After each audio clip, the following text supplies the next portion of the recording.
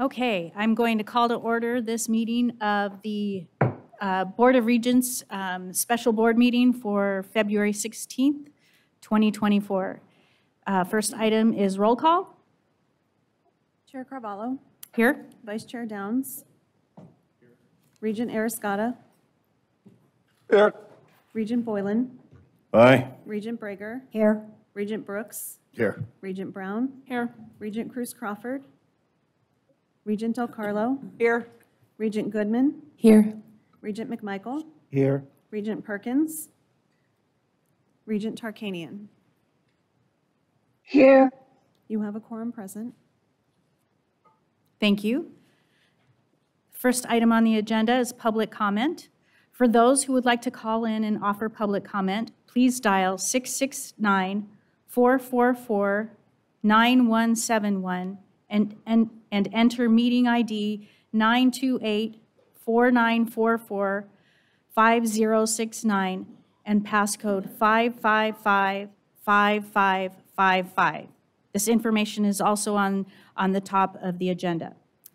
I will ask for public comment from the meeting sites first. Is there public comment at GBC? There is no public comment at GBC at this time. Thank you. Is there any public comment at the system office in Reno? Yes, there is. Thank you. Please go ahead. Thank you. Good afternoon. I'm Jim New, NEW. I'm the president of the Nevada Faculty Alliance. Earlier this month, the NFA shared a resolution with you where we encourage you to revisit Title II, Chapter 1, Section 1.5 of the NSHE Code. This is a policy that has been incrementally changed over the last decade and now makes appointments of either an acting or interim president the primary method for filling presidential vacancies and demoting open searches. At all NSHE institutions, the standard practice for filling a faculty vacancy is to conduct a national search. This should be the minimum standard for filling a presidential vacancy. National searches embrace the principles of diversity, equity, inclusion, and shared governance, but unilateral appointments diminish them. 2 community college presidents gave the board a full year's notice of their imminent departures, and a third gave 2 years' notice in exchange for a 1-year contract extension and a waiver of their periodic evaluation. There was more than enough time to conduct national searches to fill the first 2 posts, but the existing code resulted in the board moving to make appointments instead.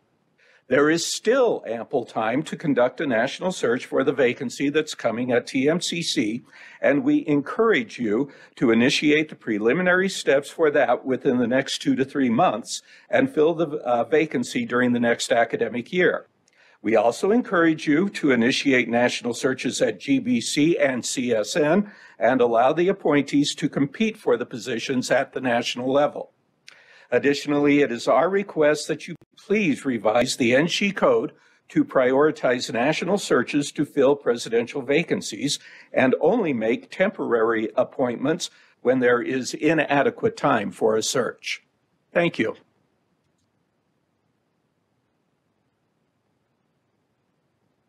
Thank you. No other comments? Thank you. I appreciate that. Public comment here at Las Vegas.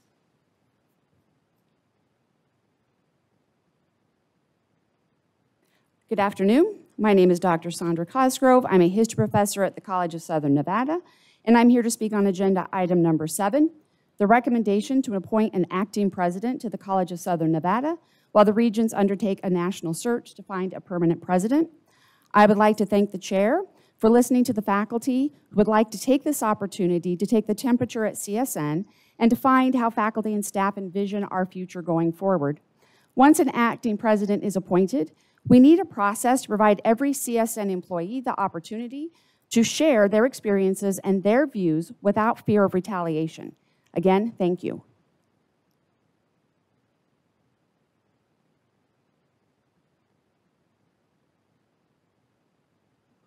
Hello, Patrick Villa.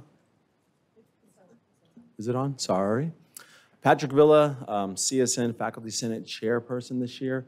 I'd like to speak on agenda items number 6 and 7. Number 6, the move of CSN athletics to the new conference.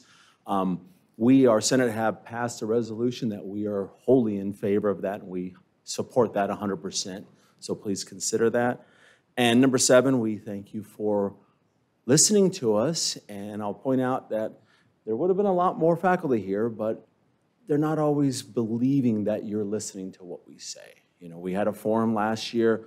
We were very clear on what we wanted, what we didn't want for our president. And a lot of people felt that that was not heard, not listened to. So when I've asked people, come and support things, our faculty, they said they're not going to listen to me anyway. So I'm going to try my best to speak on their behalf. We're happy about the acting president from the registry, and we're glad that that is moving forward and that there hopefully will be an overlap so that they will be able to work with Dr. Zaragoza before he exits. And I will encourage you again, there is, you know, it's been almost not a year, it's been 9 months or so since Dr. Zaragoza announced it, and as we heard from Jim New, no search happened permanently. It's definitely too late now to do it, but it's not too late to start that thing immediately. You do not need to wait until July or August or September to start a search, even if it's going to hire in July of 25.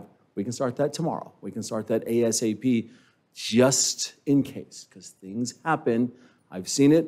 Something comes up, there's a change in policies, there's a change in procedure, and I would just say get as much done as you can now. You don't need to wait for the permanent search. So thank you all.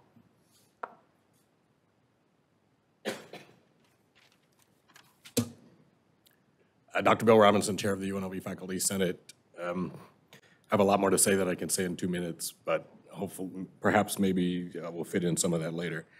I get to see our faculty, staff, and students in their natural habitats. A lot of times administrators can't be Henry V and they can't go put on student clothes and go walking around campus. Their presence changes the universe that they see. And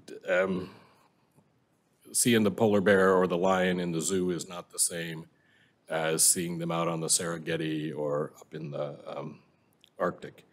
A storm came to our campus and it has changed the face of Arrakis. There is no such thing as getting back to normal. That normal is gone. There is a new normal that we have to build, and we have to believe that that's what we have to do, that there is a new normal that we have to build. And if you do not believe me, when we're done on a Monday, Tuesday, Wednesday, or Thursday, go over to the campus and just go into the student union and look at Starbucks. It used to be, the fall, I did not go to Starbucks once because the lines were around and then out into the hall. Yesterday, prime class time, I walked into Starbucks, there were 2 people in line. The students are coming to campus, they're going home. They're not part of the campus right now. You can see it, and the faculty are the same way. Most of the faculty are kind of sort of around the campus, but they're not really back into the campus. We have all kinds of issues about what's going to happen in the fall and what we're going to do in between. It's already February. If we're going to go out to bid and do something, if we're going to make a significant change, we're already on the edge of too late to get it done in time for fall. So I'm urging you to encourage folks that you see to push, to really think about what's going on and to push. Thanks.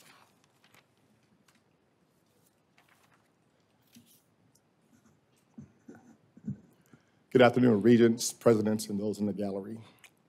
My name is Dr. Arnold Bell. I'm a professor of communication at the College of Southern Nevada. First and foremost, I want to say thank you very much for listening to the concerns of individuals like myself and countless others at the College of Southern Nevada. I would like to say that by utilizing the registry to identify an acting president for the College of Southern Nevada is the best move you can make during these crisis times. As stated in the registry's website, at these times, you need a trusted partner that understands your needs and can connect you to an experienced and vetted network of talented higher educational professionals.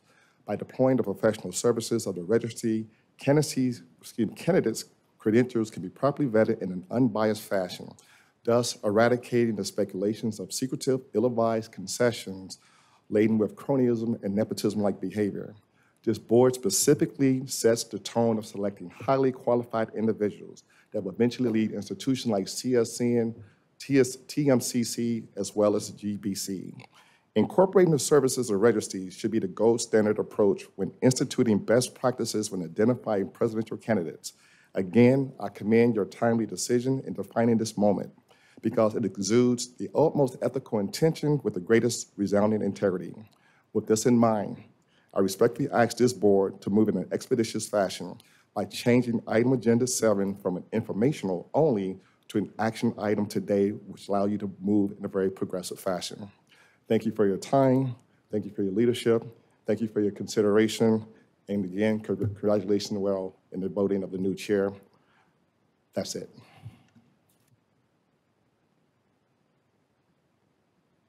Thank you. Seeing no other public comment in Las Vegas, SCS, is there any public comment on the phone? Yes, Madam Chair, we do have one. Caller with the phone number ending in 1230. Please press *6 to unmute. State your name and spell it for the record, and you will have 2 minutes to address the board.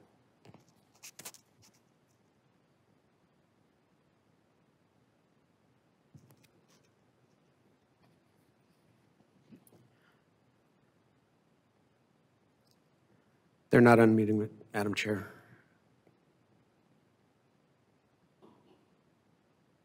Is there any other comment on the phone? No, Madam Chair, not at this time. Thank you. We'll move on to item number 2, Audit Compliance and Title IX Committee Report. This is for possible action, but before we do, I'd like to give Committee Chair Joe Arascata a few moments to briefly go over the committee's vote today. Thank you. Thank you, Madam Chair. This is going to be very brief. This will be very brief. I move approval of the committee recommendation and acceptance of this report. The report is going to be highlighted by Lauren Tripp. Thank you much.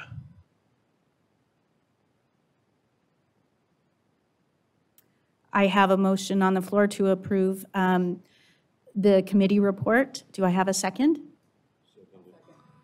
I'll take the second from Regent Del Carlo. Any additional comment, questions? I'll call for the vote. All those in favor, please say aye. Aye. Aye. Opposed? Motion carries. Item number 3, Ad Hoc Committee for Review of the Policies Governing a Search for Chancellor Report. I will briefly go to Committee Chair Brager for that. Thank you very much. Susan Brager for the record. The committee reviewed the current, well, let me start with Special Counsel Michael B. Wixom provided a brief overview of the open meeting law as it relates to the chancellor searches. The committee reviewed the current search policy and gave direction to staff to prepare a policy based on the discussion that we had. The committee reviewed the policy proposals, code revisions, vacancy in the Office of the Chancellor, Title II, Chapter 1, Section 1.5.4, Item 3A, procedures and guidelines, manual revisions, appointments and vacancies of system officers, Chapter 2, Section 1, Item 3B. The committee concurred with the proposals as presented by staff, and that's what we did. Thank you for that report. I will entertain a motion. Oh, go ahead, Jeff. Second. Say so moved. My mic will turn on. Thank you. Motion from Vice Chair Downs, and I think I had a second from Regent McMichael. All those in favor, please say aye. Aye. Aye. Opposed? That motion carries. Thank you. We'll move on to item number 4, proposed revisions policies governing a search for the, that's number 4. We're going, nope. We are on number 4. I apologize. So this will be the first reading of this change, and to get into that a little bit more deeply, I'm going to turn it over to Mr. Wixom. Thank you, Chair Carvalho. For the record, Michael Wixom, Special Board Counsel. On December 12th, 2023, the subcommittee, the special committee of the board that was addressing changes to the chancellor search policy met and had lengthy and I thought productive and rich discussions about the search policies and procedures. And I was given the task of taking their comments and concerns and questions and ideas and crafting changes to the policies and to the handbooks surrounding the chancellor search. I've done my best to do that. I went back and listened to the audio of the meeting, and I read the minutes, and I tried carefully to track through all of the concerns and questions and ideas. The product of what I did is attached to your agendas before you. I also had very helpful input from Carrie Nikolajowski, from Chair Brager, from Chancellor Charlton, and from Jimmy Martinez, and also from Chair Carvalho, as I went through and crafted these policies to make sure I was being responsive. And they had some excellent ideas, and we had a great deal of back and forth. I'm not going to go through those changes on a line-by-line basis. That didn't seem a particularly productive exercise. They're in front of you, and I'm certainly available for any specific questions that you may have. I wanted to give you an idea of some of the themes I had in making these changes. The first was clarity. I was searching for clarity in the policy. It isn't as clear as I would like it, but it's, I think, clearer than it was before. Another theme I had was simplicity. It's not as simple as I would have liked it, but it's simpler, I think, than it was before. It's easier to follow, I believe. Another theme was inclusion, both inclusion as far as the regents are concerned, and I'll explain that more in detail, but also inclusion from the community in a productive way. There are some specific changes I'd like to highlight in that regard. At the specific request of the committee that's appointed to conduct a chancellor search will now participate under these proposed policy changes in the selection of a search consultant. That was a clear wish of the committee that they have that opportunity, and so they do have that opportunity now under the proposed changes. I've also tried to structure the inclusion of the advisory committee in a productive way. Those of you who have participated in searches know that sometimes if we have, as I've seen, as many as 35 or 40 people as part of an advisory committee, and when you get that many people on an advisory committee, there's not much advice. I mean, it's difficult to participate in a productive way.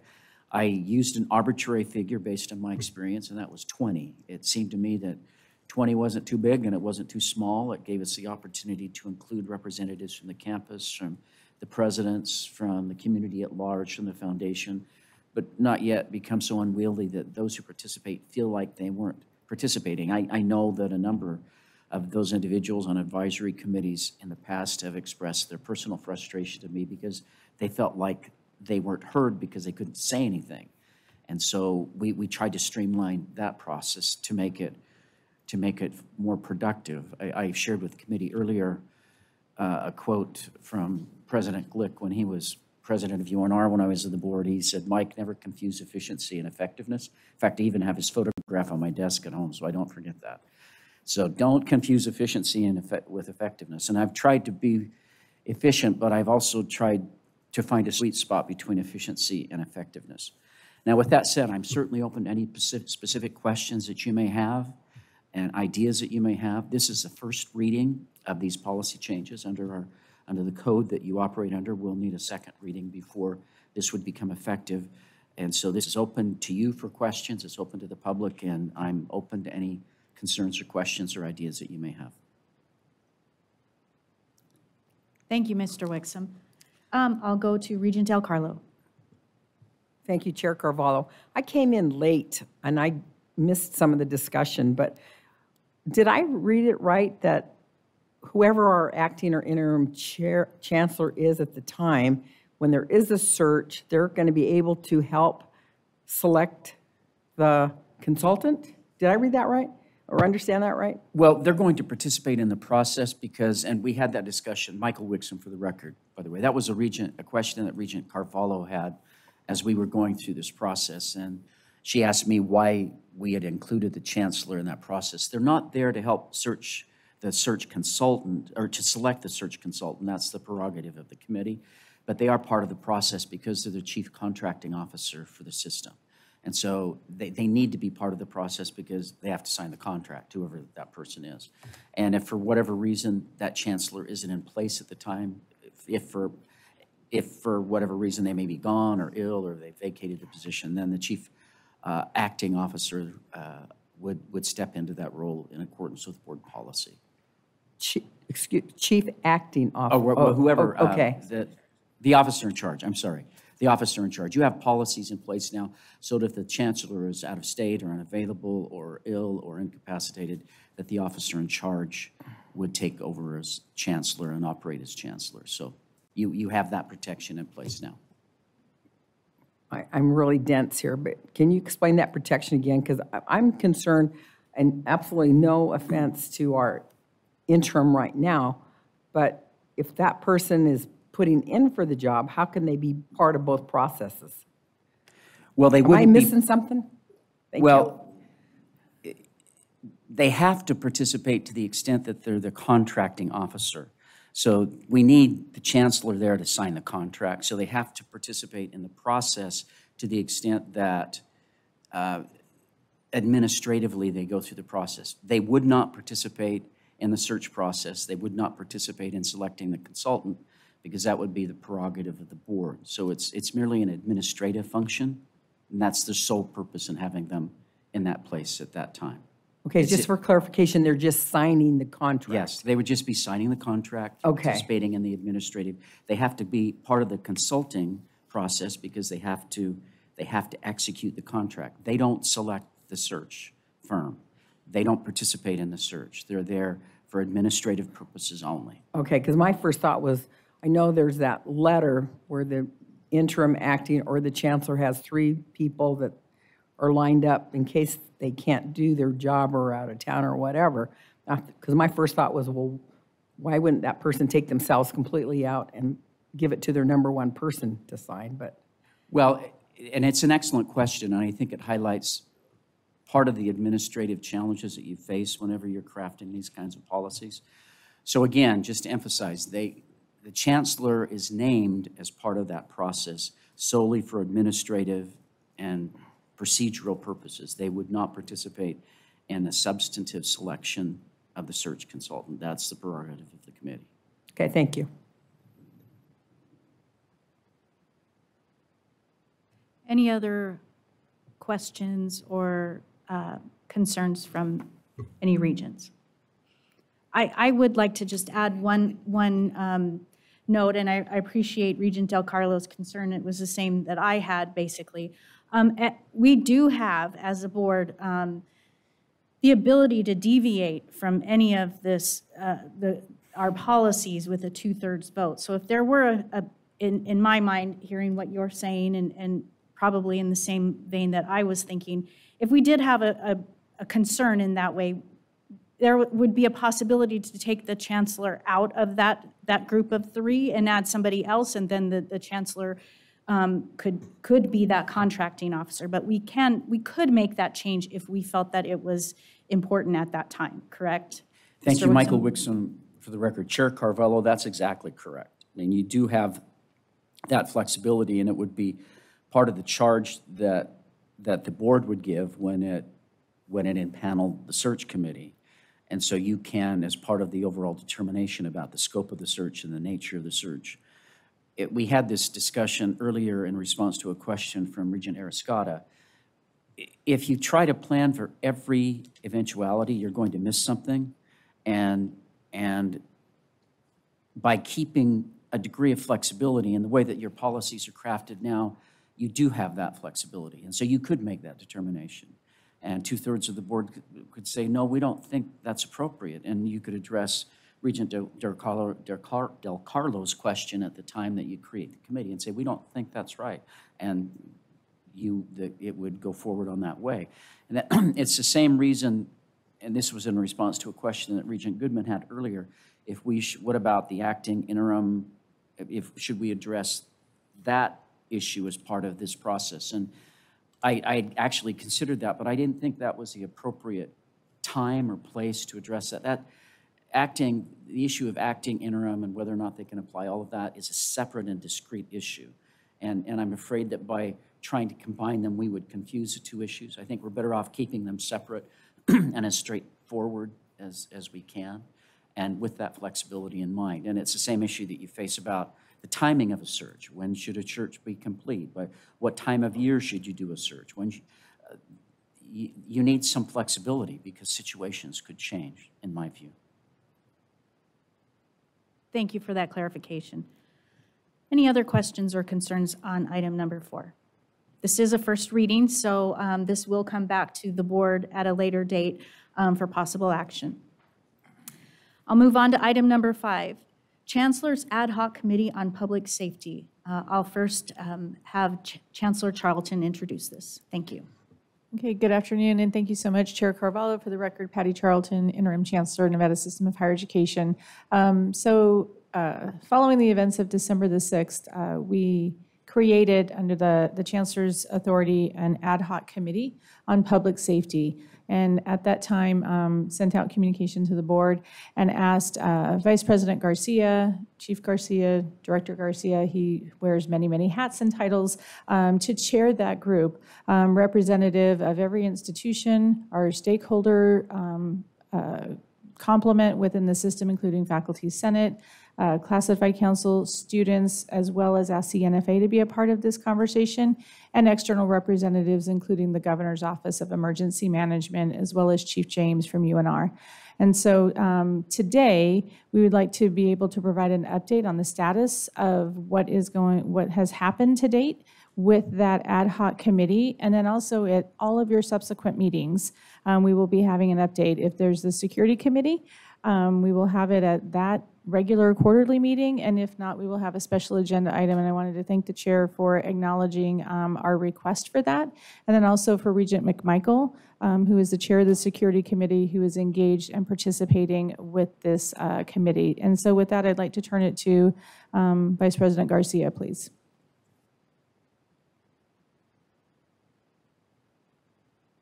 Thank you.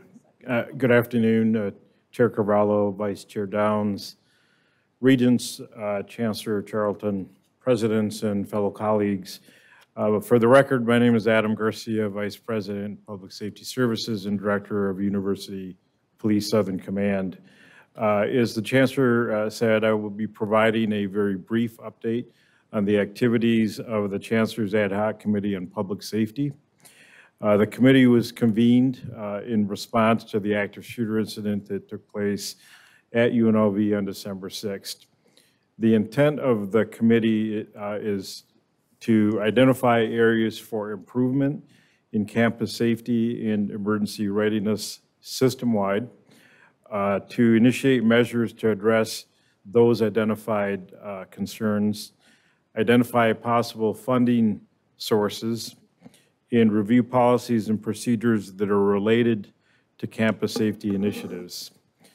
There are 18 committee members, and this includes a representative from each NSHE institution that was appointed by their respective president, the Governor's Office, the Chancellor's Office, Security Committee Chair McMichael, Northern Command Chief Eric James, a representative from Nevada Student Alliance, a representative from the Chair of Chairs, a representative from Nevada Faculty Alliance, and a representative from Classified Council.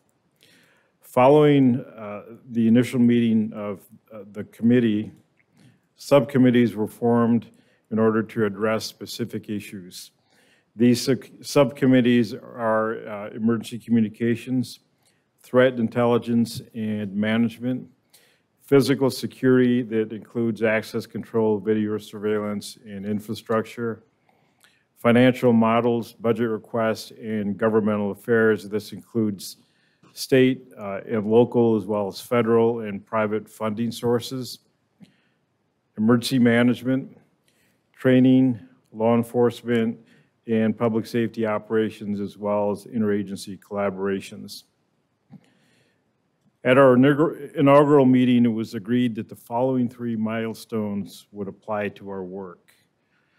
Number 1, we look at the short term. What can we achieve in the first 6 months? The second milestone is midterm.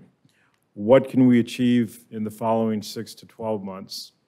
And the third is long-term. What can we accomplish in 12 months and beyond? My commitment to the Chancellor and to you and to our campuses is that to the extent that I can control it, this will be an action committee. I do not want to be meeting in 2 years still talking about the same thing. This will be an action committee to the extent that I can control it. I think our campuses deserve better than talk. I was there on 12/6. Our campuses deserve better than just talk.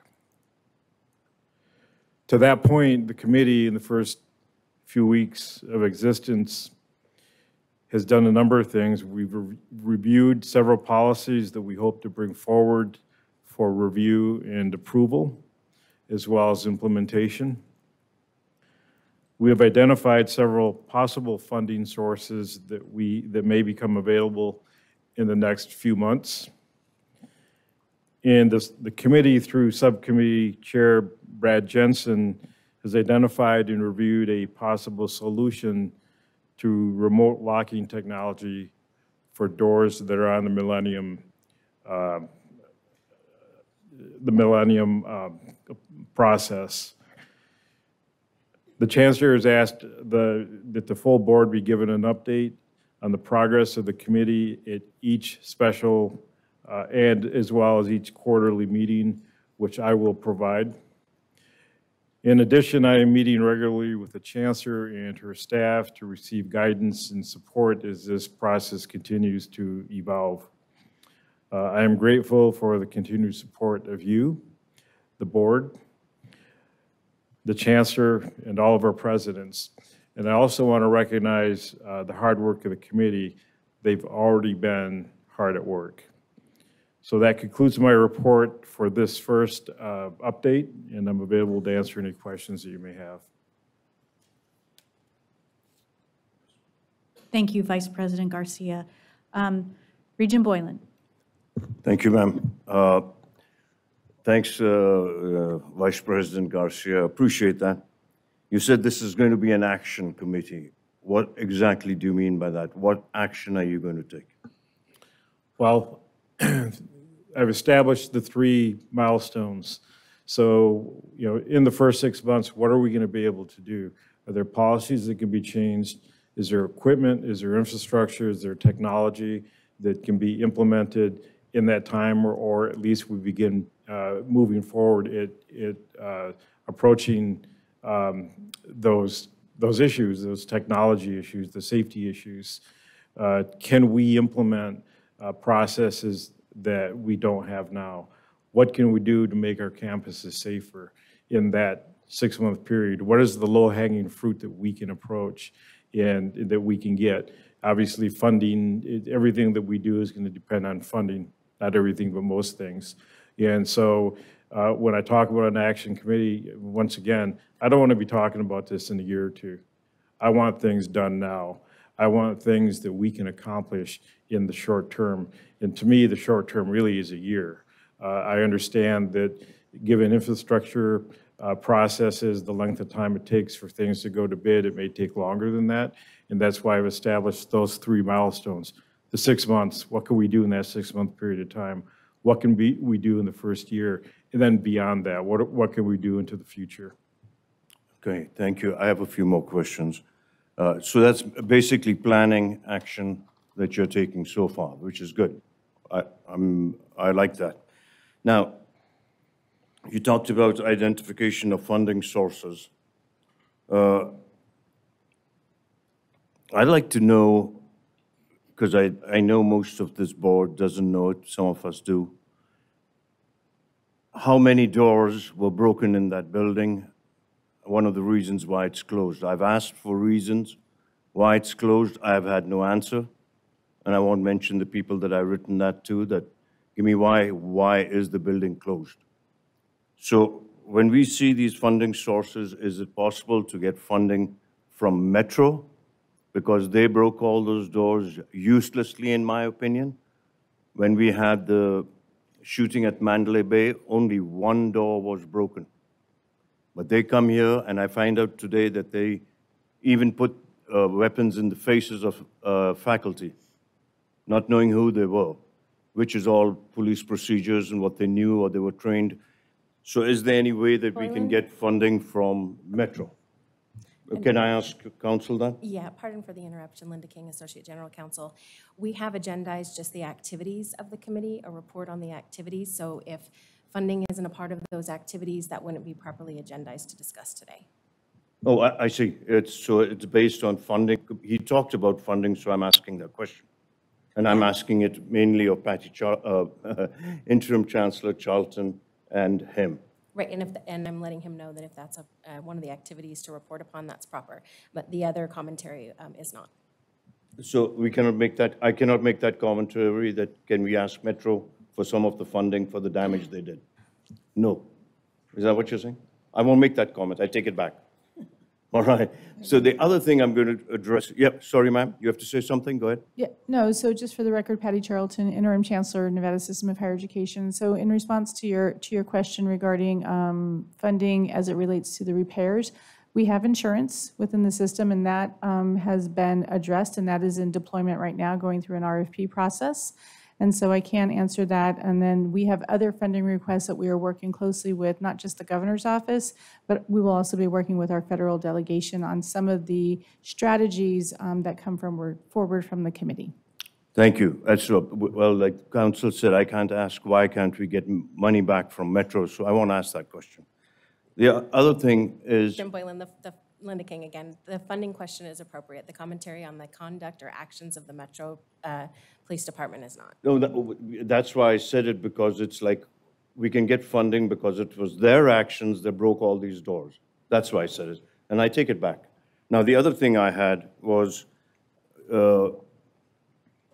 Professor Robinson said there was hardly anybody in the student union at the coffee place.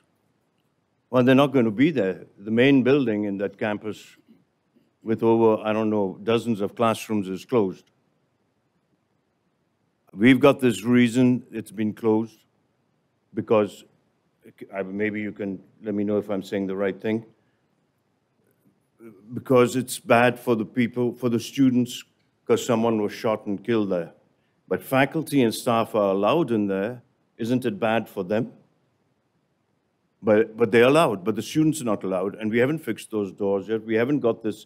We did the same thing to students in COVID, under COVID, rules and regulations and all kinds of nonsense. So after this semester, that building will be opened. So then it's all right for students. They'll have no psychological problems. I don't understand this. Why is a big building like that with so many classrooms, so many students, and again, we're telling them, go to different rooms, go on the internet and take your classes. We're not getting any answers. This is an extremely important thing for higher education. And I've been trying to, yes, ma'am, go ahead. Yeah, Linda King for the record again. I think that the items that you're pointing out would be more properly addressed in new business as items that you wish for the committee that Vice President Garcia is speaking about, that you wish for that committee to consider. And that we should not be holding a complete discussion about those items right now. Would you consider that in the committee, the things that I said? That's what my questions are. Would you please address them in your committee and then bring it back to us? I have to ask it in new business, I know. But he's talking about it right now. I'm all confused. I'm a simple man. I get confused easily. Thank you so much. And bring it, shut the, you know what up, I guess. You'll pray for me? Thank you. So would you please address these things in your committee, and I'll bring it up in new business like I've been told. Thank you. Thank you. Regent Del Carlo. Thank you, Chair Carvalho. You said something about locking on millennium process. What's a millennium process? I didn't know what you were talking about. That's just the technology that's used for doors that don't require a hard key. Okay. I didn't get that, so thank you for the clarification. Of course. Regent Brooks. Thank you, Chair. Regent Brooks for the record. First, thank you again for everything that you have done regarding all the implementation conversations, working as part of the committee to outline, positive changes for the campus and student experience. You spoke about reporting, and you divided that up into 3 different areas, that short-term, mid-term, and long-term. In terms of the reporting itself, is there a measure in which you're taking a look at that very specific reporting would come back to the board, or is there a general reporting that will come back to the board? And I'm just interested in having a better understanding of what the reporting processes would be and what they may or may not include. Adam Garcia for the record, thank you for that question. My intent is to bring back as much information as appropriate for the board to be, to have their knowledge on what we're doing and what processes, what progress is taking place NSHE-wide at all of the campuses.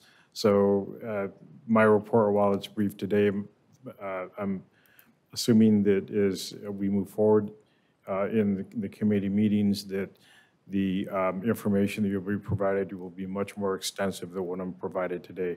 We've only met twice overall for probably about 6 hours.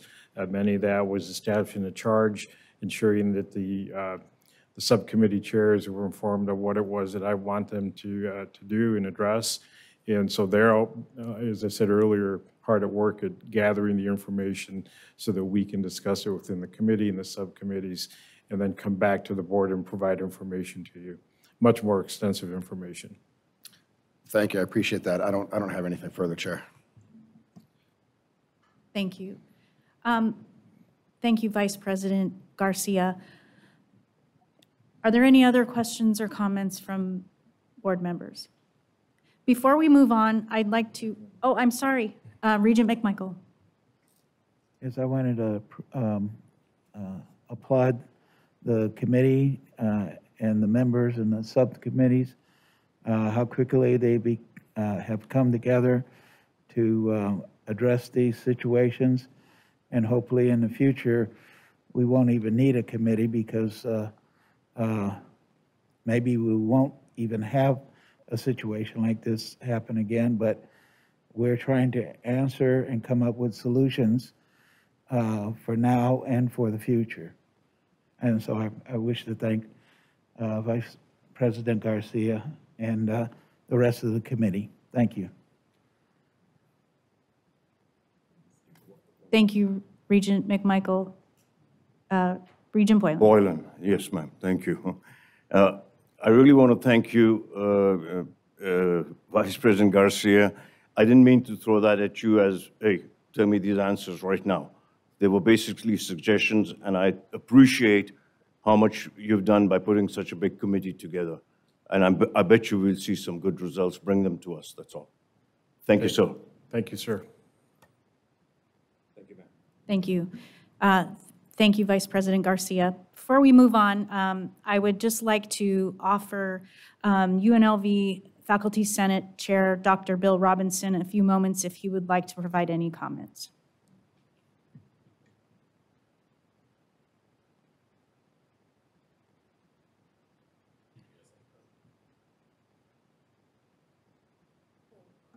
Ms. Thomas, welcome. Hi, thank you. Nicole Thomas, GPSA President for the record.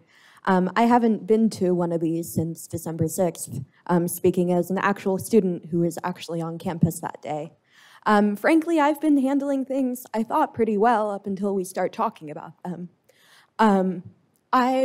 It's difficult being there.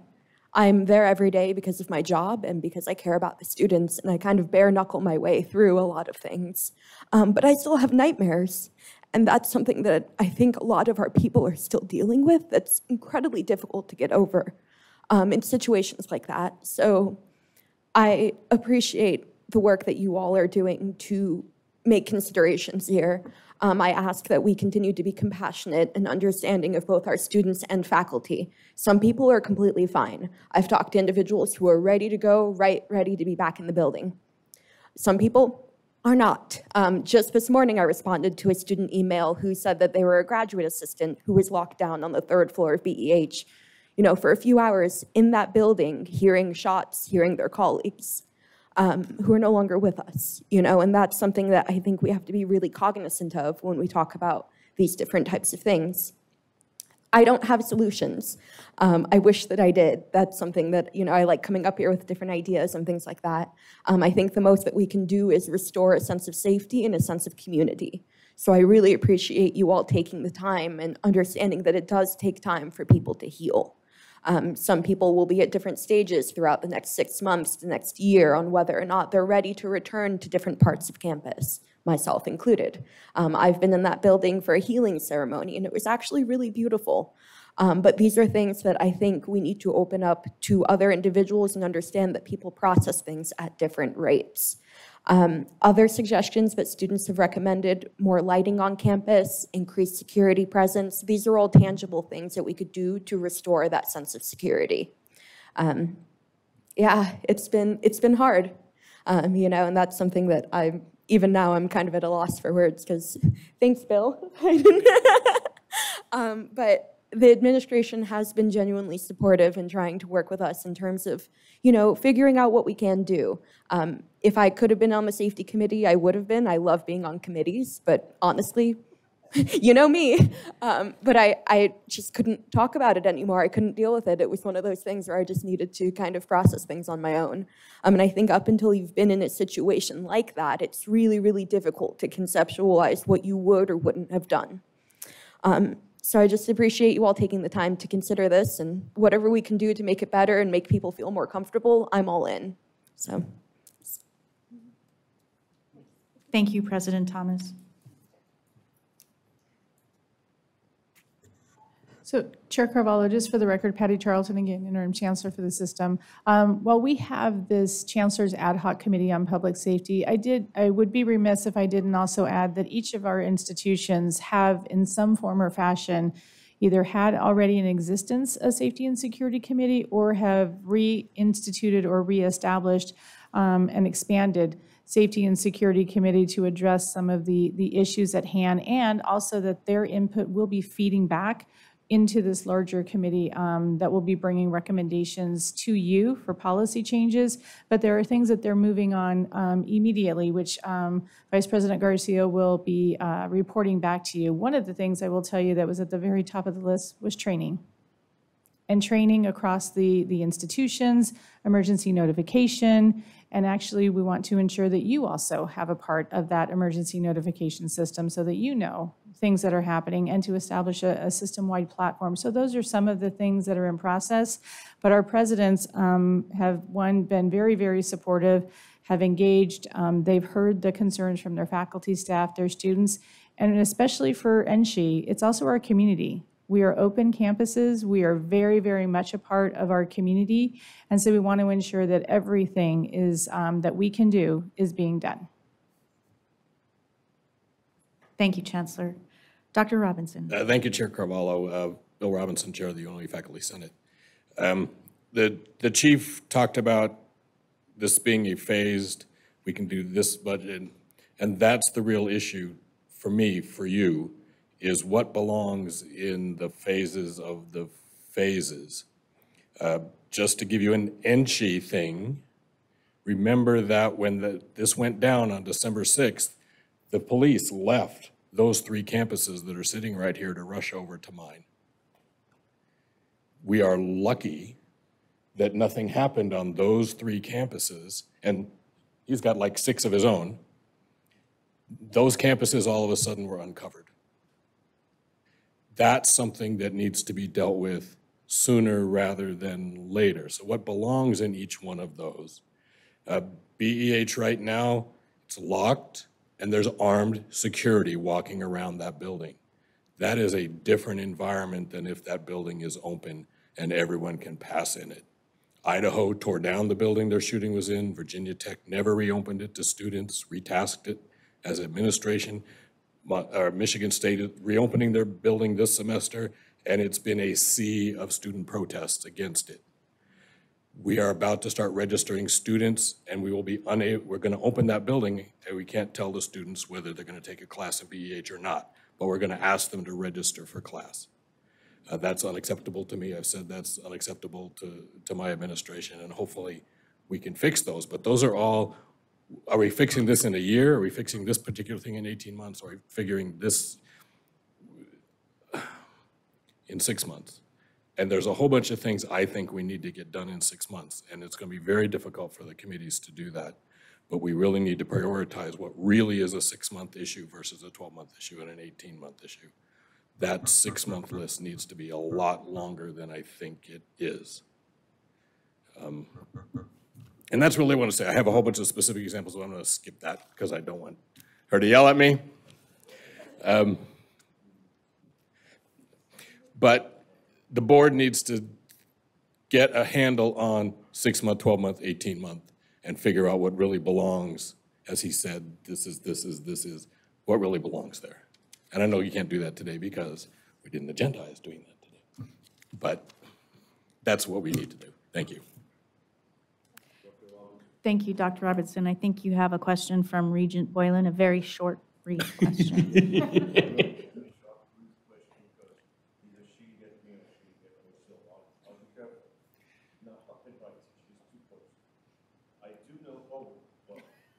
People can hear me even if I don't have the mic on. I do know that we need more police officers. I've been a big proponent for that.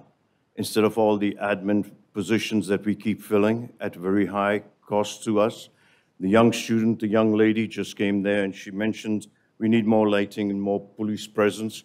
I've always agreed with that. We need a lot of things. We are extremely good at after the fact fixing things. I ask the difficult questions and I suggest the difficult things because I want to have it before the fact. Yes, some of us have been in situations to be shot at. I think Brooks and maybe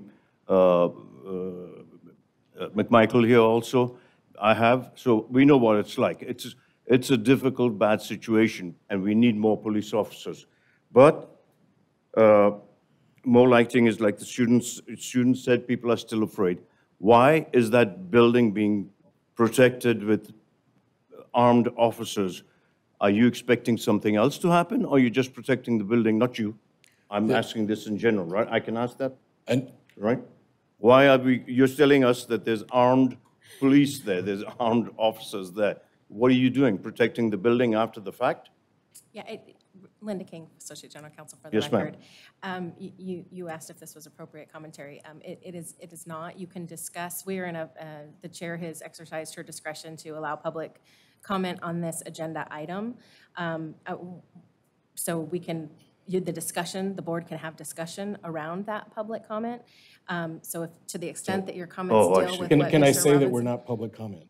It's not that the public Board of comment. Regents handbook allows the chair to include faculty senate chairs and student government leaders in the discussion. Okay. So this isn't public comment. We're also good on I know. on the I OML side. just want to clarify Yeah. for you that the But it handbook would need is, to relate, we're not public comment. it would need to relate, and I also don't believe that Mr. Robinson knows the answer to that question. Okay. If you I'd be happy to discuss that with you when We we take a break. really should, and I'll bring it up in... Because I do actually know the answer. Oh, good, awesome. New business. Is that, I can bring it up in new business? Ask that, bring it to us. You can do everything. Yes, ma'am. Thank you. Thank you, ma'am. Brief, quick. Yes, brief. Thank you. Thank you. And thank you again, Vice President Garcia, for giving that report. We'll move on to item number 6, NJCAA region change for CSN athletics. And for this, I'll have Dr. President Zaragoza introduce it. Thank you. Madam Chair, Regents, Chancellor, colleagues, and guests, for the record, Federico Zaragoza, President of the College of Nevada. And thank you for this opportunity to bring this item to this special board meeting, time is of the essence. As we begin our deliberations on moving from NJCCA Region 18 to Region 1, this request has been vetted by all of the CSN stakeholders. This request benefits our students and it includes significant cost savings to CSN. So without further ado, here to present item number 6 is our fantastic CSN Athletic Director, Yvonne Waite, and also CSN Institutional Effectiveness Officer, Dr. Martin Margo. Good afternoon. Thank you, Chair Carvalho, and all the members of the board. I appreciate your willingness to hear me out on this agenda item. My name is Yvonne Waite. I'm the new Director of Athletics at the College of Southern Nevada, and I appreciate Dr. Z for allowing me in this role. I'm here today to request support from you all to allow CSN to move from the NJCAA Region 18 into Region 1. Currently, we have 10 sports as members of the Region 18 and Scenic West Athletic Conference that include a large territory of member colleges in the states of Utah, Colorado, Idaho, and Washington. Region 1, however, is comprised of only Arizona colleges. This request to move from Region 18 and Scenic West Conference to Region 1 is motivated by several compelling factors that directly impact the welfare and performance of our student athletes, as well as the financial stability of our athletic department. First, the escalating strain of our budget due to extensive travel to the member institutions in Region 18 has become unsustainable. CSN Athletics budget is currently driven by a $2 student fee, and because enrollment declines, that has impacted our budget greatly. The costs associated with transportation, hotel accommodations, and other related expenses has created more pressure on our resources. Secondly, the prolonged periods of time spent on the road significantly impact the performance of our student athletes. Demanding travel schedules not only contribute to physical and mental fatigue, but also disrupt essential routines of training regimen and compromise their ability to compete at an optimal level in their designated sports and ultimately affect their overall experiences at CSN. Most importantly, the excessive time spent away from the classroom due to extended travel commitments pose significant challenges to our student athletes which affect their learning experiences. By relocating to Region 1, we hope to mitigate these issues and provide our student athletes with a more conducive environment to excel both academically and athletically. In light of those reasons, I humbly request your support for this move to Region 1. This move not only alleviates the financial strain to our institution, but also enhances the overall well-being and success of our student athletes. And without that, I'll take questions if you have any. Thank you. Regent Brown.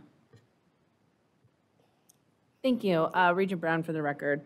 When I was reading over the document and the president and yourself just said it, this makes it more accessible, it increases participation, and saves us money.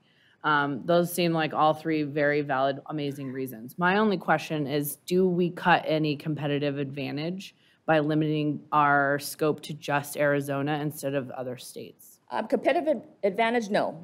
Both Region 18 and Region 1 are will be competing in Division 1 at the Division 1 level. So there are high competitive opportunities in both areas. We are considered a Division 1 institution right now, although we're not funded as such. So it's going to be tough both ways, to be honest. But the reduced travel time, time away from class, is going to significantly help our student athletes quite a bit. And in your opinion, you feel like they're going to get the same exposure? I think they'll get more exposure, honestly. You know, we're in a region where Arizona is closer to us. Yeah. Our fans will travel both ways. A lot of times Arizona schools come to us anyway, and we'll still continue those relationships with the Region 18 that are close, the Salt Lakes and the trips that are 4 or 5 hours away. But it's just the new colleges that are in northern Idaho and in Kennewick, Washington. Those are 16-hour bus rides, and we don't have the funding to fly like they do. So, well, thank you. Yeah, I do feel like a lot of people forget that student athletes are first and foremost students. Yes. And the travel time and the excessive, time it takes from point A to point B, not to mention all the training. So being able to cut that down, my only, and again, Division 1 to Division 1, you're probably going to get the same exposure, just as long as they're going to get the same, opportunities to grow and be challenged, then it seems like a no-brainer for me personally. Thank you. Thank you. Regent McMichael. Yes, I think this is a great opportunity for the students, and motion to approve. Second.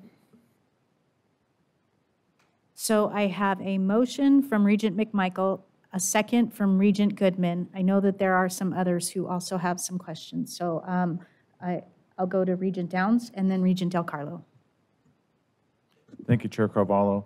I want to echo and applaud what Regent Brown had said. You make a really good point about the competitiveness and maintaining that in the, for the students. And just by, I mean, it sounds like this is a very popular opinion to go with this anyway. But just rough numbers that I've come up with, it's around on average, 8 hours and 15 minutes to drive, or to drive to is it 18 versus the 5 hours and 10 minutes or so to drive to the ones in Arizona on average. So I think it makes a lot of sense. And do they ever fly, or is it always taking buses? No, we always take buses or vans, minivans, to be honest. So I think it makes sense, so thank you. Thank you. Regent Del Carlo. Thank you, Chair Carvalho. I thought it was a really well thought out business plan. It makes sense. And I agree with my colleague, Regent Brown, that they're students first. And I can't imagine a 15-hour and 14-minute bus ride. That would really be painful. But I do wonder, what have the students said? Are they happy about this? Because I don't remember reading anything in there about what they're saying. And to me, I'm like Dr. Z says, students first. So what are they saying? Yvonne Wade for the record. Yes, our basketball team just recently returned from Northern Idaho, and it was a tough ride. They got kind of veered off. Weather is bad, so their normally 6-hour trip turned into a 14-hour trip, and they missed the Super Bowl and all of that stuff. So they would be definitely in favor of shorter bus rides. Did I hear you right? You said they missed the Super Bowl? Yes. Oh, that's the reason alone to vote for this, for sure. Thank you. Thank you. Thank you. Thank you, Athletic Director Wade. I appreciate that. Thank you. So we have Chair Carvalho? Oh, yes, please, Regent Ariscata. Thank you. AD, I was just curious, what would the cost savings be between the current travels to the proposed travels? So Yvonne Wade for the record, currently our travel budget amongst all 10 of our sports is roughly just under $500,000 for all of those sports. We've done kind of preliminary budgets based on those things, and we'd probably 20 to 25% cost savings just not doing what we did. And please note that Northern Idaho are adding sports in the future, starting next year. So our $500,000 travel budget would need to increase significantly to add all the other sports to travel to Northern Idaho. So we haven't calculated that as well. So quite a bit of cost savings. Thank you. And then just for the record, in our briefing material, it says an estimated of about $60,000 annually savings. Thank you. At this time, I'll call for a vote. All those in favor, please say aye. Aye. Aye. Opposed? Motion carries. Congratulations. Item number 7, upcoming vacancy in the Office of President for CSN. Chancellor Charlton. Okay, good afternoon. Thank you for the record. Patty Charlton, Interim Chancellor, Nevada System of Higher Education. And so this item before you today is an information item only, and at a subsequent date would be bringing back a name of an acting president to serve at the College of Southern Nevada. As you know, President Zaragoza announced his retirement, which is effective on June the 30th of 2024. And so what the goal is to utilize the services of the registry, which is a premier executive placement firm specializing in higher education that draws from a pool of individuals that have been vetted through that process that serve as members within the higher education environment, either serving as former presidents, chancellors, providing services to institutions across the country.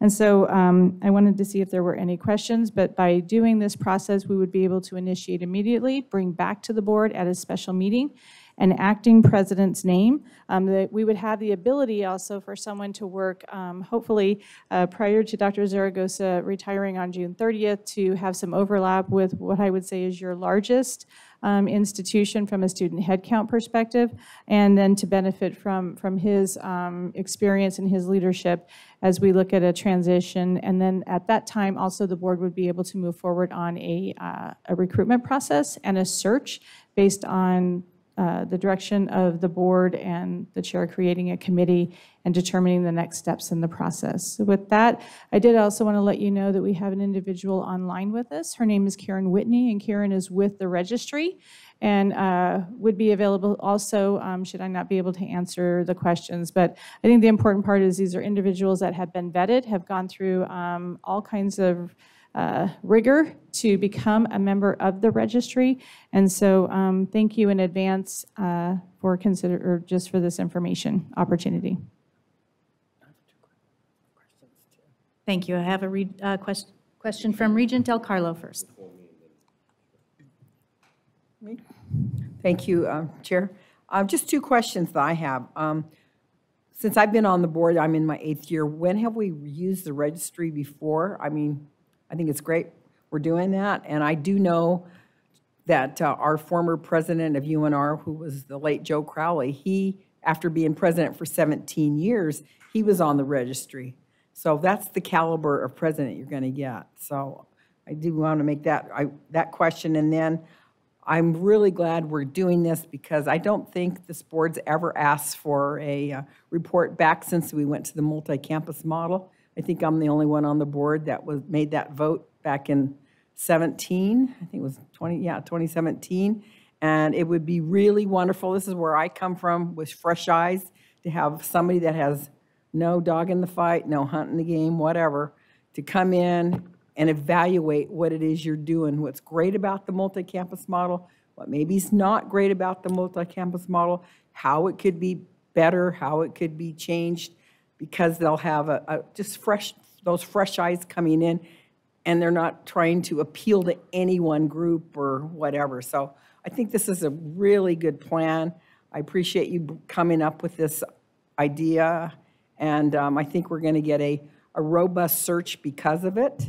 And the cream, as I have said before, will rise to the top for whoever puts in for the permanent position. So just on the registry, do you know Interim Chancellor Charlton? Patty, it's okay. Patty, I don't want to call you Patty. Yeah. So again, for the record, Patty Charlton, Interim Chancellor. So to my experience, the system has not used the services of the registry in the past. They have, however, used other services, and we did engage in conversation, for example, with another group. The timing was just a little bit longer, and that was ACCT. And I do know that the system has used those for an interim placement, or I'm sorry, I'm going to use the term acting, because this individual would not be eligible to apply for the permanent position.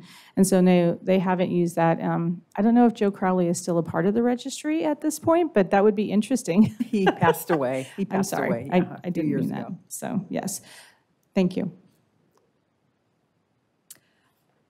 Thank you. Regent Boylan. Thank you, Chair. Appreciate it. Interim Chancellor, we talked about this, you and I thank you for explaining some things to me, but I'm still a wee bit confused. So we would spend money to get someone who can't be the permanent president of the college.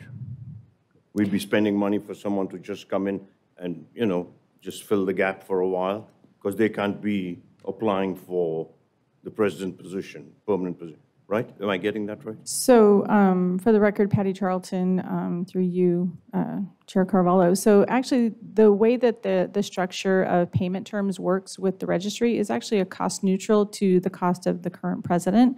So between the salary and or the benefits, we would not pay anything more than that. There may be some consideration because somebody will be coming here potentially from out of state to serve in that capacity. This individual would not be eligible to apply. And I would say also that the other part is that there is some wonderful talent within the institution and within the system that may be interested to apply for that presidential position once the profile is determined and the search is underway. And so it does give a fair opportunity for anyone who aspires to that position as well. Sure, but I should rephrase my question then.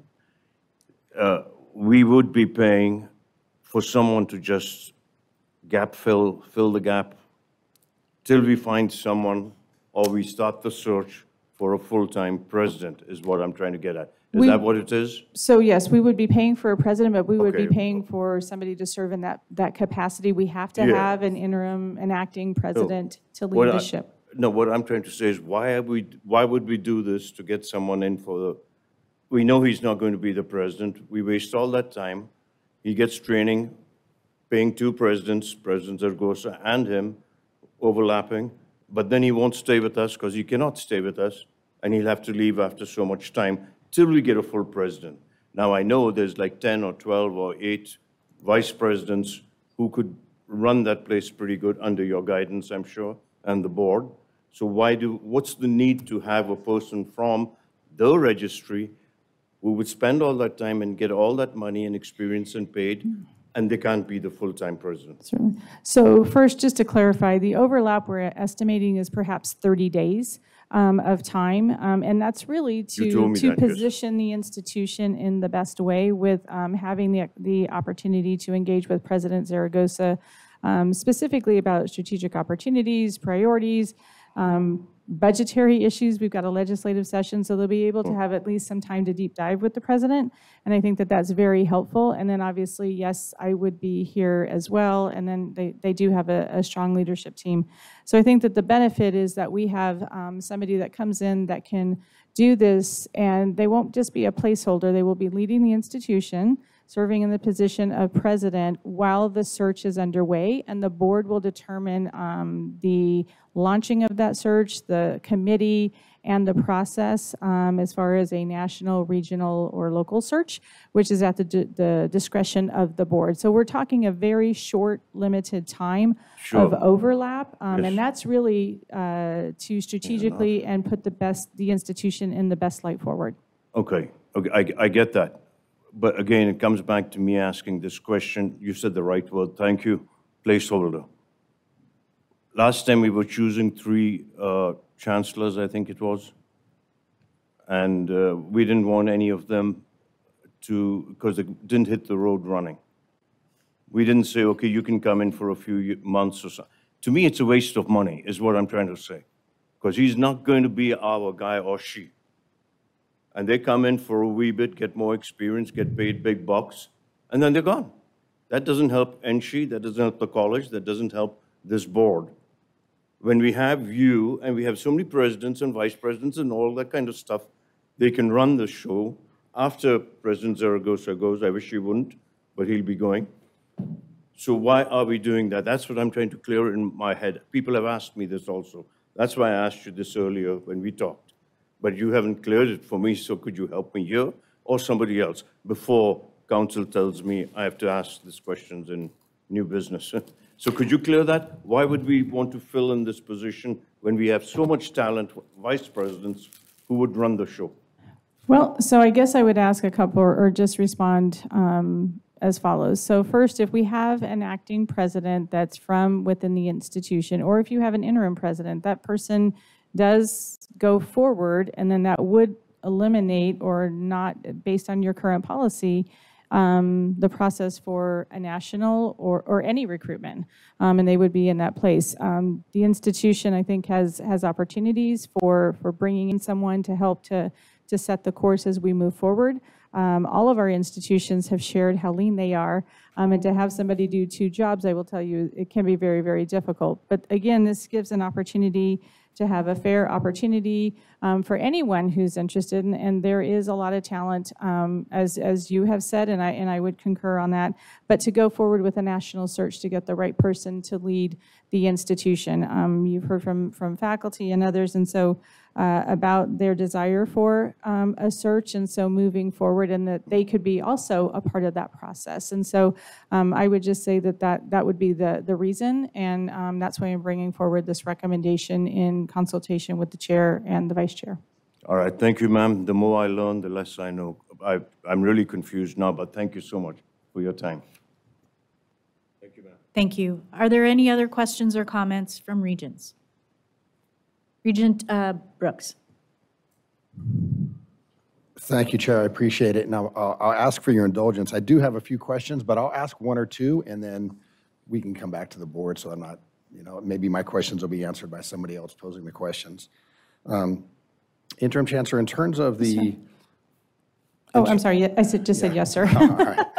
And maybe this question is for the representative from the registry, but in terms of the registry specifically, what is the member cost for an executive to be part of that registry? And then is there some type of public list of those members who are currently in the state of Nevada? I'm going to ask, thank you, Regent Brooks, for that question. I'm going to ask Karen Whitney if she could please respond, and I'd like to introduce Karen Whitney from the registry. Karen. Thank you, Chancellor. Good afternoon, Regents. It's an honor to be with you on such an important topic, particularly since I myself have served as a president of a university and as an interim president and interim chancellor throughout my career. And now I do placements with the registry. In terms of member costs, members do not pay to be members. They have to, but we use the word member and membership because one cannot just simply, like when I was beginning to end my term at Clarion University in Western Pennsylvania in 2018, I just couldn't call up the registry and say, hey, I want to be a member, I'm a president. Instead, I had to apply, much like any competitive position, and I was very much vetted with extensive reviews of what I had done and how well I had done it. And all. If you think about the most rigorous search process you might consider, that's what the registry put me through. And that's what we've put at any given time, we have about 500 to 600 members through. So no, I did not pay money to present. I presented my credentials, I was interviewed, and I was professionally and rigorously vetted. So I hope, Regent, that answers your first question. In terms of a public list, we do not have a public list on our website. I would have to work with the chancellor to understand what regions you would need, and then I would work with the president of our registry to meet that need. So I can't offer you that right now. We have at any point in time 500 to 600 members. We originated as a interim, we use the word interim, acting's fine, interim leadership placement dedicated first to presidents and chancellors over 30 years ago. Now we provide placements throughout the country at that level, as well as other cabinet positions of vice president, provost, dean, and now what I'll call directors in really critical point areas such as financial aid or HR, athletics, things like that. So we go where the higher ed industry goes. We only focus on higher ed. 95+% of our work is interim placement leadership. We do have a small consulting practice because many of our interims are asked by clients to do consulting. So I hope that answers the question, and I'm available to answer any more. Thank you, Regent Brooks, for the record. That did answer my question. I appreciate that. I'll turn it back over to the chair and the board, and then I do have a few more questions. Thank you, Chair. And if I could, Chair Carvalho, I would also just like to say that as Karen Whitney provided, they do other types of placements such as deans and financial aid directors. In fact, Nevada State University has actually used the services of the registry in the past for some assistance with an interim dean placement. So I just wanted to let you know that. Thank you. Thank you. I'm going to go to Vice Chair Downs. Thank you, Chair Carvalho. Vice Chair Downs for the record. If I'm allowed to, I don't want to violate some rule, but please stop me if I'm going in the wrong direction. But in response to Regent Boylan, you asked the question, and Dr. Whitney, please feel free to correct me if I say something that's not accurate. But one of the benefits of going with a person that's part of the registry was that you have someone who has had the experience, they know what they're doing, they can come in and give an assessment of the CSN situation and some directions that they may want to make changes or suggest changes. And it's not someone who wants to be there permanently, but they just want a short-term engagement that then we can proceed with the search process. So it's coming in with someone that's not being trained, that is fully up to speed on how to be an executive level manager. So that was what we were, I would say that's what kind of sold me on going with the registry over other options. Thank you, ma'am. Regent, if I could confirm, we only allow members who've held the position previously. I could not have been an interim chancellor if I had not been, and that was at a single campus, you know, words mean different, if I had not previously and successfully held that position. That is a requirement of the registry.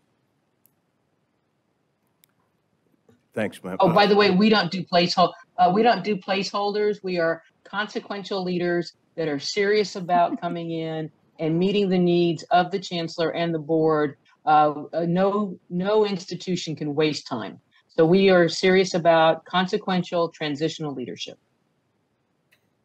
Awesome. Thank you, ma'am.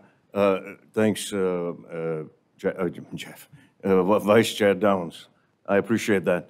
What I was thinking of is, and like I said, I'm a simple man. I just ask simple questions. We have an OIC, an officer in charge, when we don't have a chancellor. We don't go to the registry or to the bureau or to any other place to find somebody till we find the permanent chancellor. Why don't we have that in the college system? And if it's a question of policy, 2/3, we can make a new policy, Madam Chair. But why bring in someone and spend all that money and time when we could have an officer in charge? We've got 10 vice presidents. Are they not fit to take over from the president? Then why are they vice presidents? So that's what I'm getting at. Why do we need somebody to do that when we could have an officer in charge and save NSHE and taxpayers' money? That is my issue. I'm allowed to ask that, Council, right? Thank you, ma'am. So I'm safe there. That was it, ma'am. I'm trying to save money, as usual, and do what's best for NSHE. Officer in charge.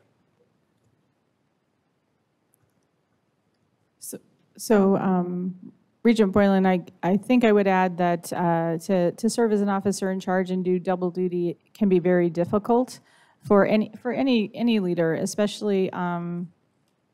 I appreciate, but there's a lot of work that's to be done. We're heading into, obviously there will be a new fall semester underway, a new academic year.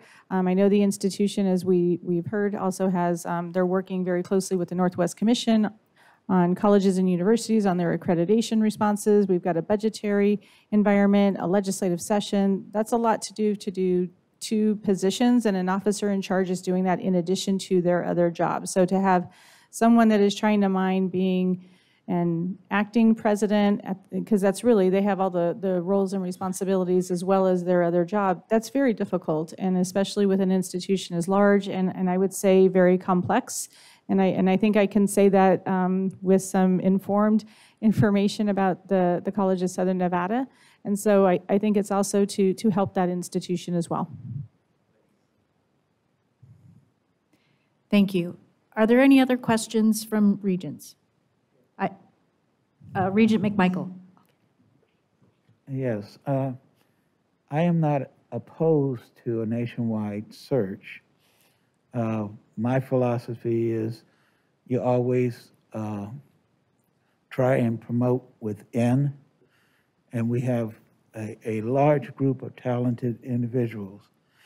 Again, along with Regent Boylan, I believe in saving money also.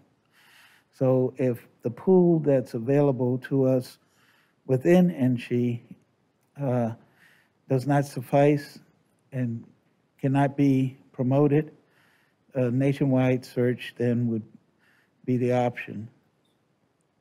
Thank you.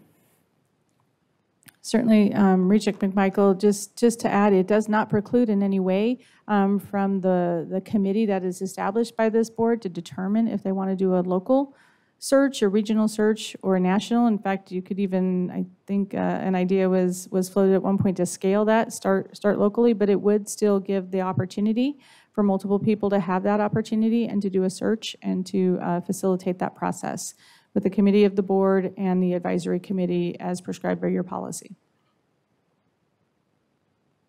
I would also like to add that we did hear from faculty very clearly that they really did want to search. And so we felt that this was a good opportunity to allow that to take place.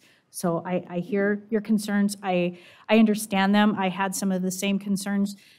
The cost to this is not as large as we originally, I think some of us may have thought. It is cost neutral in terms of the president, whoever is in that space. There will be that small amount of overlap. I think that's best for good business practices. But I feel confident that this gives us the best opportunity to find the best person when we do go for a full search. Thank you. Regent Brooks. Thank you, Chair. Regent Brooks for the record. I know we brought up cost a couple of times. Interim Chancellor, can you just let me know, is it CSN that would be paying for this, or would it be the system that's paying for it? Thank you, Regent Brooks, for the question. It would be CSN, and that would be the same as you go forward on a search. The institution does bear the cost of the search as well, and that's also prescribed in the policy. But the position of president is paid by each institution.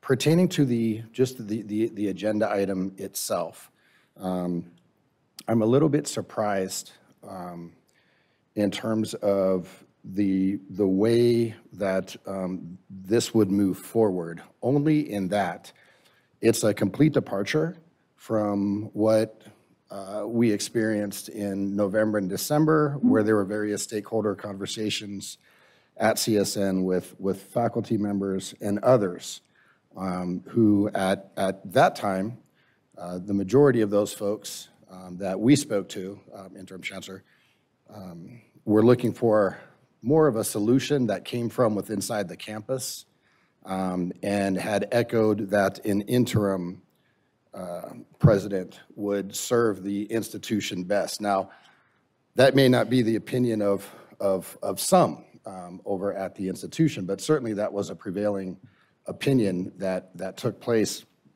And so this is a little bit different, actually a lot different than what we had worked through. The other question that I recognize that was more of a comment than anything else.